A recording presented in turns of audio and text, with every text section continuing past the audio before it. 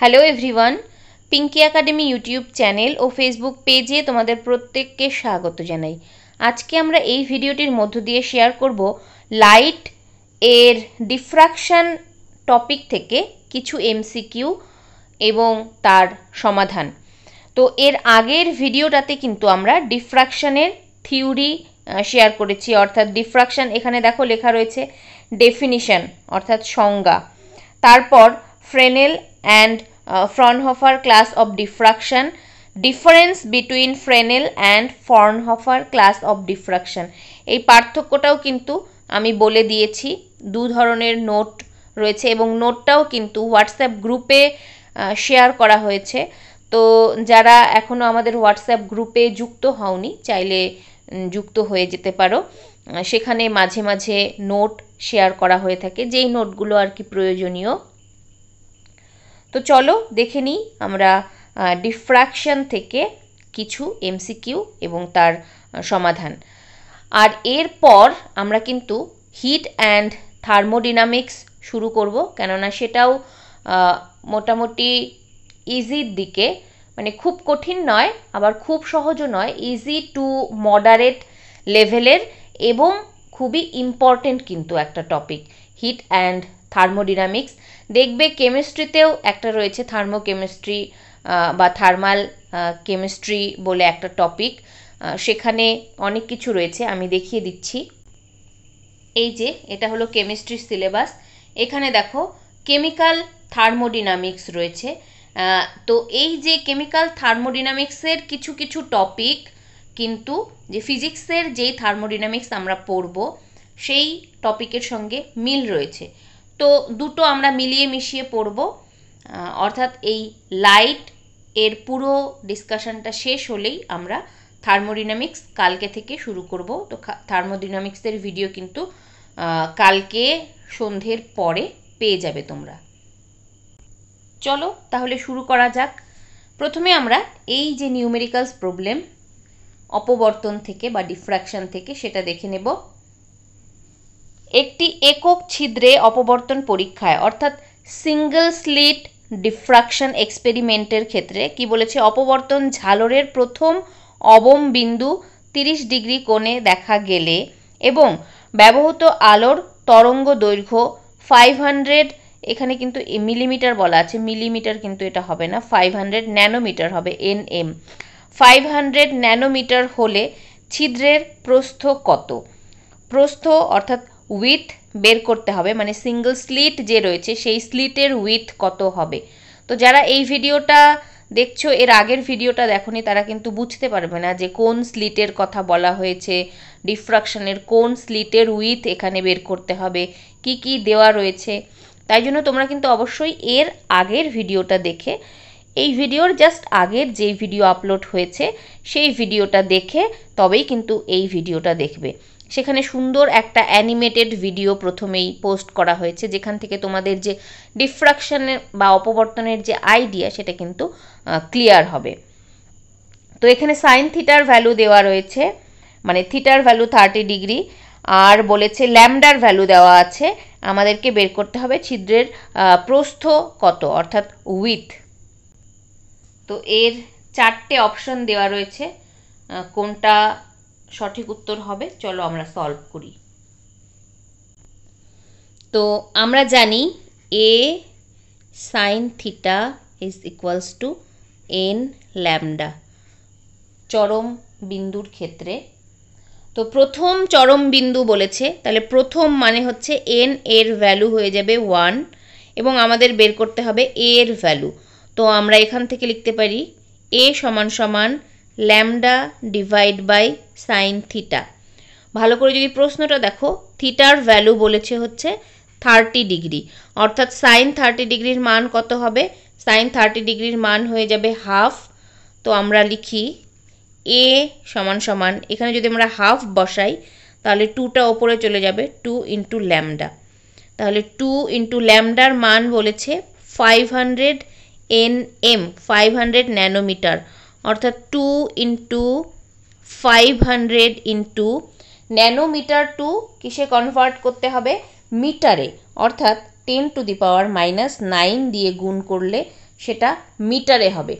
এবার আমাদের যে উত্তরটা রয়েছে, আচ্ছা প্রথমে এটা ক্যালকুলেশন করি, তারপরে আমরা উত্তর দেখব।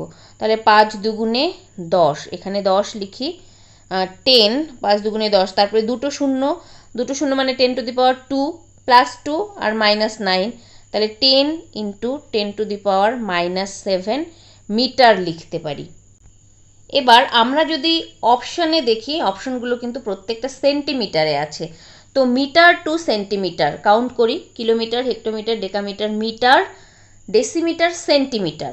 তার মানে মিটার থেকে সেন্টিমিটারে যেতে হলে আমাদের 100 দিয়ে গুণ করতে হবে, তাহলে কিন্তু আমরা এই উত্তরটা পাবো, option C, 10 into 10 to the power minus 5। 100 দিয়ে গুণ করব, তাহলে 10 into 10 to the power minus 7 into 100, মিটারটা সেন্টিমিটার হয়ে যাবে।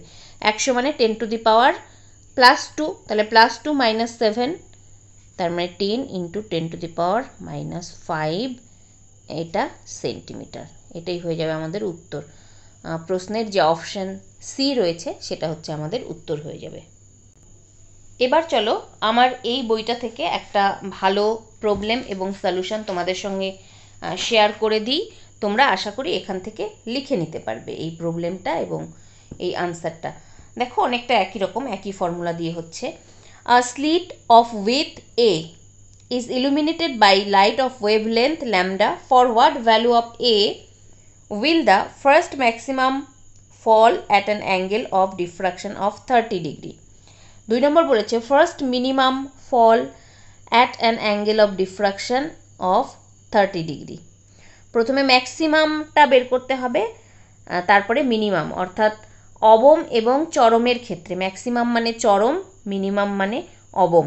প্রথম অবম এবং প্রথম চরম এর ক্ষেত্রে অ্যাঙ্গেল অফ ডিফ্রাকশনটা কখন 30 ডিগ্রি হবে, অর্থাৎ স্লিট উইথটা বের করতে হবে দুই ক্ষেত্রে। তো দেখো ল্যামডা দেওয়া আছে 6000 অ্যাংস্ট্রম। তো এই অ্যাংস্ট্রম থেকে মিটারে যেতে গেলে কিন্তু 10 টু দি পাওয়ার মাইনাস 10 দিয়ে গুণ করতে হয়।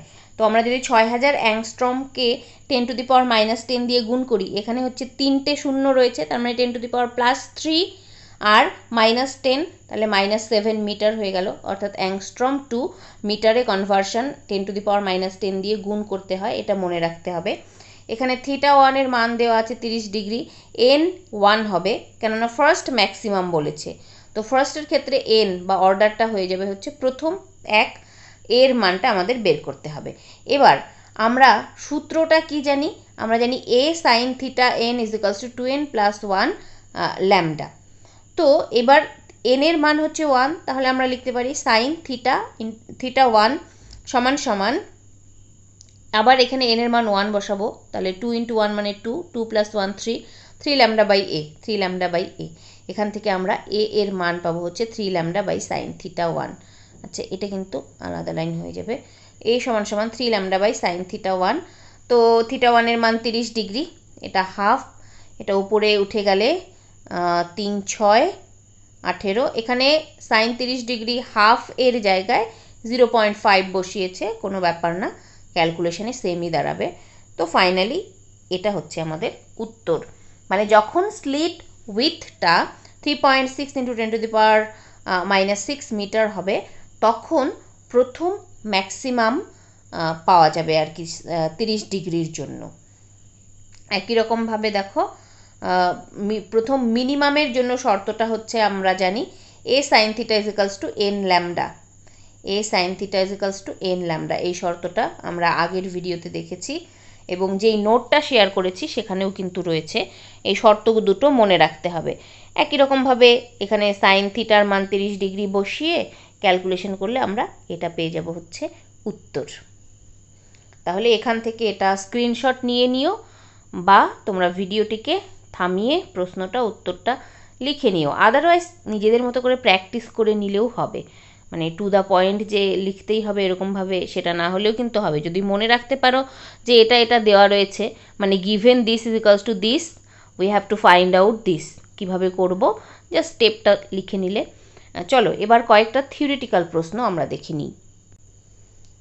তো থিওরিটিক্যাল প্রশ্ন, আলোর অপবর্তনের জন্য আলোকরশ্মি পথে রাখা বাধার বেধের আনুমানিক মান।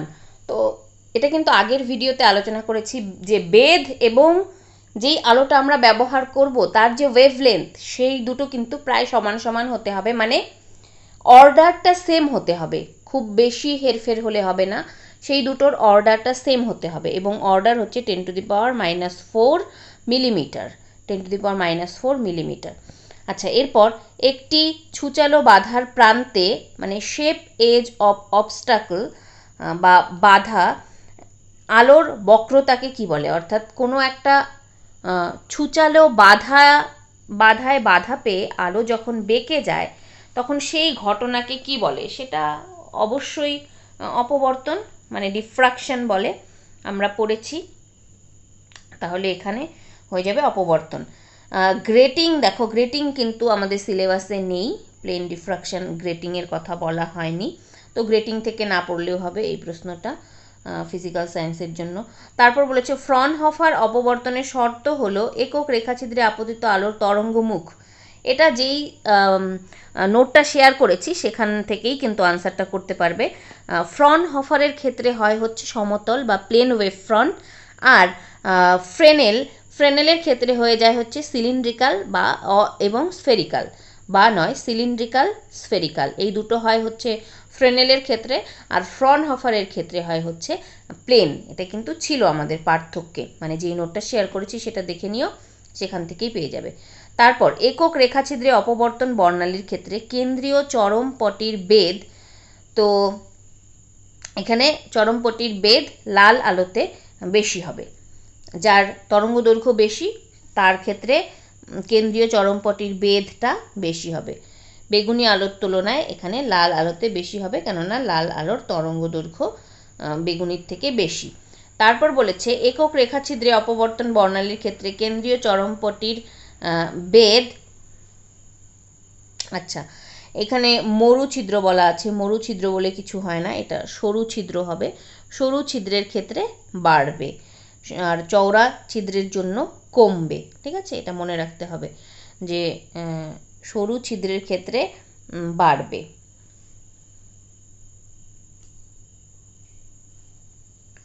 তারপরে শব্দ তরঙ্গের ক্ষেত্রে অপবর্তন ঘটনা আলোর তরঙ্গের ক্ষেত্রে অপবর্তন ঘটনার তুলনায় ভালোভাবে লক্ষ্য করা যায়, কারণ হচ্ছে শব্দ তরঙ্গের তরঙ্গ দৈর্ঘ্য বেশি, শব্দ তরঙ্গের তরঙ্গ দৈর্ঘ্য বেশি। এরপর গ্রেটিংয়ের থেকে একটা প্রশ্ন আছে, গ্রেটিং নেই, তারপরেও গ্রেটিং থেকে গ্রেটিংয়ের বিচ্ছুরণ ক্ষমতা, গ্রেটিং নেই। আচ্ছা, তারপর 102 নম্বর যে প্রশ্নটা সেটা তো আমরা সমাধান করলাম। আচ্ছা, তারপর একটি একক ছিদ্রে অপবর্তন পরীক্ষায় ছিদ্রের প্রস্থ কমালে ঝালরগুলি আগের তুলনায় সরু হবে, ঠিক আছে, প্রস্থ কমলে ঝালরগুলি আগের তুলনায় সরু হয়ে যায়। আচ্ছা, এরপরে 105 নম্বর অপবর্তন কোণ প্রথম অবম বিন্দু, অবম মানে হচ্ছে তোমার মিনিমামের শর্তটা ছিল হচ্ছে আমাদের a sin θ = n ল্যামডা, এখানে যেহেতু বলেছে প্রথম তাই n এর মান 1, তাহলে a sin θ = মানে n ল্যামডা, n এর জায়গায় 1, তাহলে ল্যামডা, এটা হয়ে যাবে আমাদের উত্তর।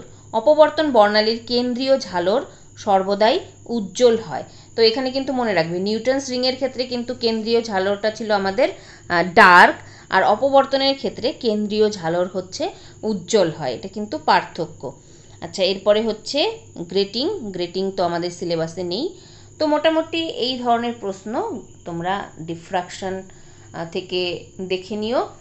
আর একটা বিষয় বলবো যে ফ্রেনেল আর ফ্রনহফারের যে থিওরি যদি কোনো বইতে পাও, কোন বইতে পাবে ভালো করে, সেটা হচ্ছে গ্র্যাজুয়েশনের যে ফিজিক্সের বইগুলো সেগুলোতে পাবে। গ্র্যাজুয়েশনের যে অপটিক্সের বই, ওয়েব অপটিক্স, বি ঘোষের একটা বই আছে এবং আরও একটা বই আছে আর কি, গ্র্যাজুয়েশনের যে কোনো বই অপটিক্স পার্টে কিন্তু তোমরা এই ফ্রেনেল আর ফ্রনহফার ডিফ্রাকশন যে ডিটেইলস অ্যানালাইসিস সেটা পেয়ে যাবে, মানে উইথ ছবি।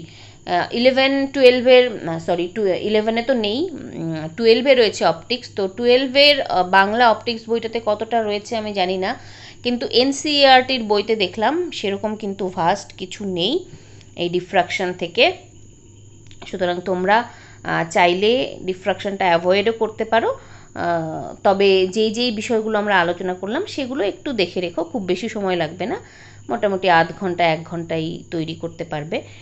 এই দুটো ভিডিও আর হচ্ছে যেই নোটগুলো পাঠিয়েছি সেই নোটগুলোর থেকে মিলিয়ে তোমরা নিজেদের মতো করে একটা নোট তৈরি করে নিও। তো আজকের ভিডিও এখানেই শেষ করছি, খুব শীঘ্রই হাজির হব পরবর্তী কোনো ভিডিও নিয়ে। Thank you so much for watching the video.